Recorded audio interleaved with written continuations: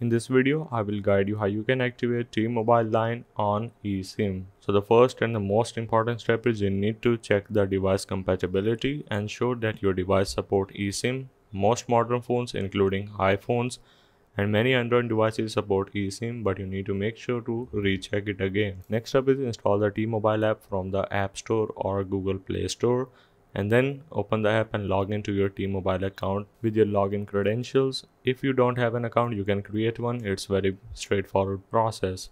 Now, the most important part is activating eSIM. In the app, navigate to the section for activating a new line or changing your SIM. Now, select the option to activate an eSIM.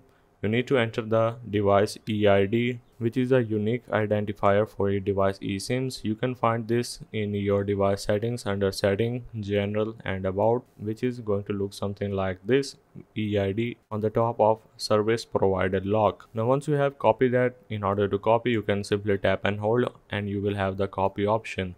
Now once you have copy, you can now follow the prompts to download the eSIM profile to the device.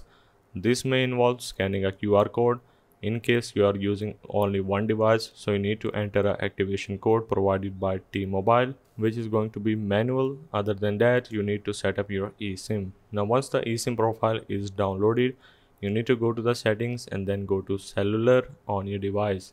Select add cellular plan, and then you need to follow the instructions to complete the setup. Now choose your default line for calls, messages and data if you have multiple SIMs.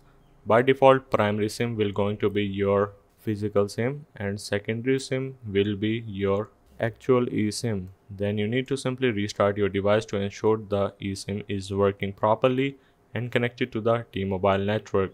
After restarting, you need to check if your device shows the T-Mobile network signal.